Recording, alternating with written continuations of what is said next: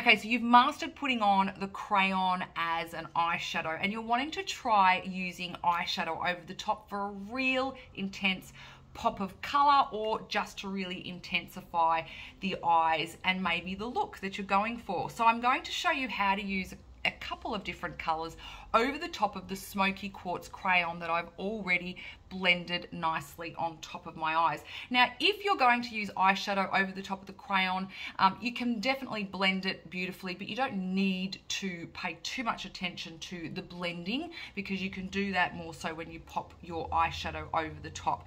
So for the colors I'm using today, I'm going to go with Obsidian being the slightly darker color, and I'm using the smaller dome brush that we have, which is the number 8. Okay, I'm going to use about that much, and I'm blending it into the lid. I'm patting it into the lid actually rather than tapping it. So I'm trying to get some of that pigment to drop down into the bristles. And I'm placing this over the top. Again, notice I'm not doing this. I'm placing it over the top by very small pressing over the top of that crayon. So normally what you would do is use a crayon that is slightly darker, or at least the same color as the dark eyeshadow that you choose, so the two together can just pair really nicely and of course still give that nice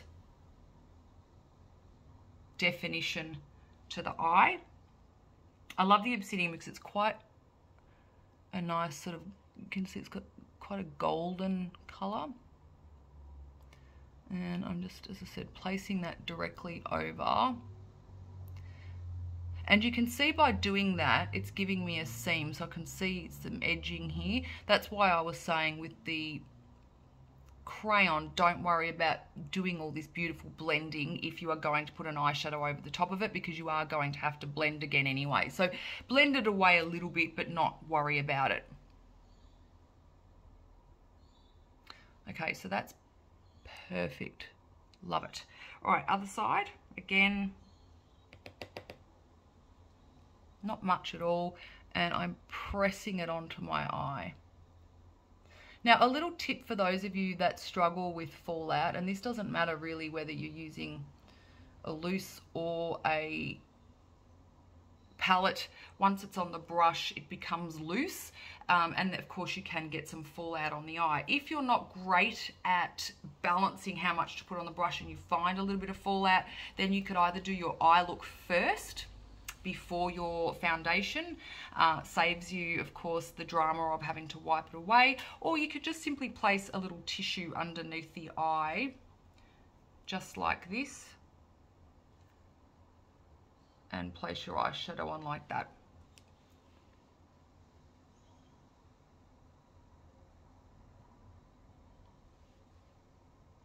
Another little tip is you could use the fan brush like this,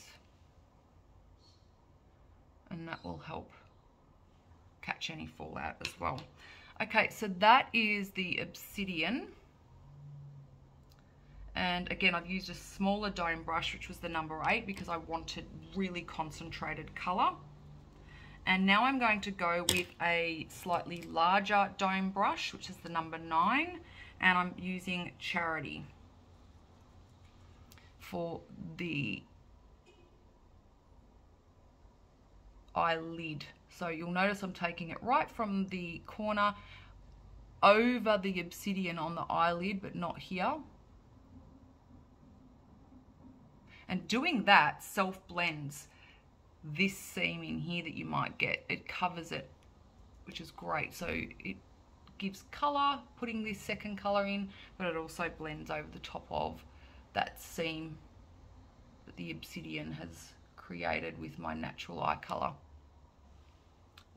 Love that.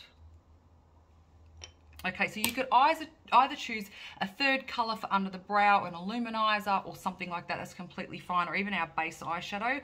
Or you come back to having your trusty spare clean brush, the biggest one that you can find in our kit, and you now just use that to sweep away that seam so that it's, you should not see a line between Like this is not blended enough. You want to get rid of that line. So blend, blend, blend. When you think you've blended enough, blend some more, and then it'll be perfect. Okay, like I've shown in the other videos, if you've taken this too far down past the eye, just grab a cotton tip to try and clean that up a little bit like this, just to get rid of any residue. And then your next step would be is to use one of our flat brushes with a tiny bit of concealer on it to sweep that up. Look, it gives a nice almost wing look as well. It just looks like you've just perfected your eyes yourself for hours and hours and hours. Perfect. Okay, all right, so that's how you can incorporate some eyeshadow over the top of one of your crayons. Have a play. There's so many variations that you can go with. The smoky quartz and the amethyst are really good base colors to work with crayons. And of course, if you're wanting really intense looking smoky eyes, then you might want to try our wind up onyx, which is the black eyeliner. You could draw that on as well. And then of course, place something like our quartz, which is a really dark chocolate, over the top, and then blend some of the other beautiful lighter colors. So there's so many colors you can go with, 2, 3, up to you. Have a play, try it without putting your foundation on first until you've got the hang of it. Find something that's your go-to and find something that you want to master for an event.